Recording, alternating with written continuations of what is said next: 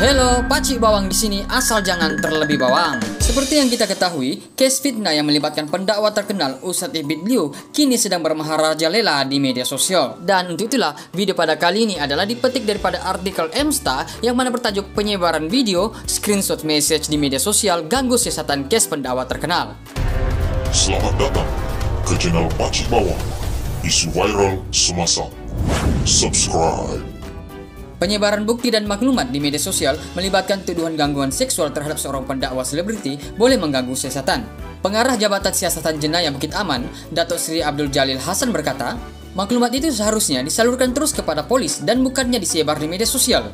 Menurutnya, kami telah membuka siasatan berkaitan dengan penyebaran video dan mesej lucuh karena ia mengganggu siasatan kami. Kami mendesak dan memohon masyarakat untuk menghormati siasatan yang sedang dilakukan oleh polis, serta turut menggesa kepada orang ramai agar tidak menyebarkan sebarang maklumat di media sosial. Dilaporkan pada Kamis, polis telah pun membuka siasatan berikutan penyebaran video dan mesej yang didakwa mempunyai kaitan dengan seorang pendakwah selebriti. Jadilah pengguna media sosial yang bertanggung jawab dan tidak menggunakan platform untuk mengganggu keharmonian negara. Oke dan baiklah, sekiranya Anda sukakan konten dalam Pakcik Bawang ini, jangan lupa tekan button subscribe yang ada di bawah dan esok lusa kita membawang lagi.